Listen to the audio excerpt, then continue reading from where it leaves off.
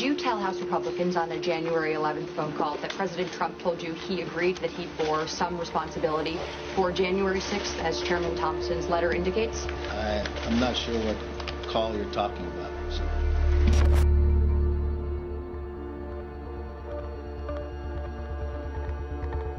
But let me be very clear to all of you, and I've been very clear to the president.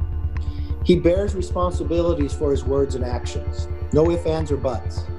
I asked him personally today, does he hold responsibility for what happened? Does he feel bad about what happened? He told me he does have some responsibility for what happened.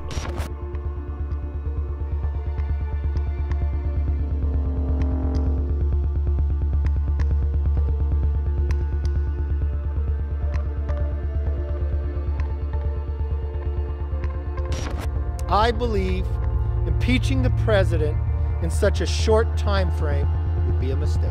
Again, I mean, the only discussion I would have with him is that I think this will pass, and it would be my recommendation we should do that. I mean, that would be my take, but I don't think he would take it, but I don't know.